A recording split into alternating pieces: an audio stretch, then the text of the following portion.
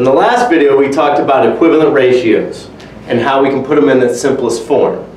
So in this video, we're going to do another problem. So up here I have 4 feet and 6 yards.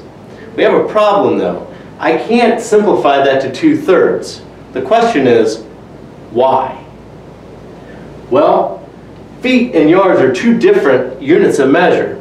So we have to change one of them to get them into the other unit of measure. So in this question, I'm going to change yards into feet. Since I already have 4 feet on top, I can keep that as 4 feet. But I have an issue. And the issue is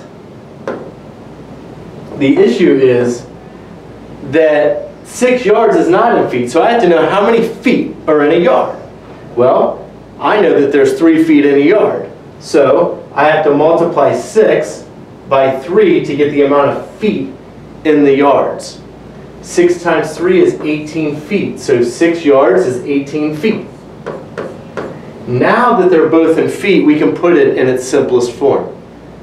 They are both even, so we can divide them by 2 each,